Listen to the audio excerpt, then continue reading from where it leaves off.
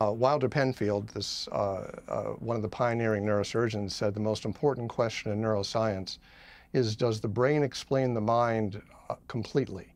And I believe that it did, but he changed his mind on that over his 40-year career, and I changed mine too. I have a young lady who is missing probably two-thirds of her brain from birth, and she's a completely normal person.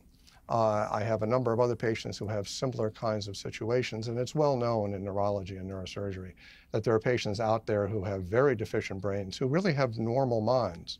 That's not always the case, but it happens enough that it makes us question this relationship.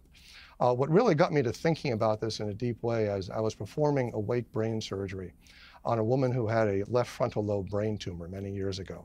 And we give local anesthesia, so there's no pain. And I had to map the surface of her brain to protect the part of her brain that controls her speech while I was taking the tumor out. The tumor had infiltrated major parts of her left frontal lobe, so I had to take out a significant part of the left frontal lobe of her brain. And we were having a casual conversation as I was doing it. She was under the surgical drapes.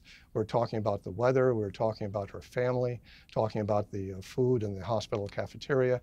And that got me to thinking, my textbooks never explained that. My textbooks never explained how it is that you can take out major parts of the frontal lobe of the brain, which are supposed to be responsible for abstract thought and things like that, and have a patient be perfectly normal through the entire procedure and normal afterward.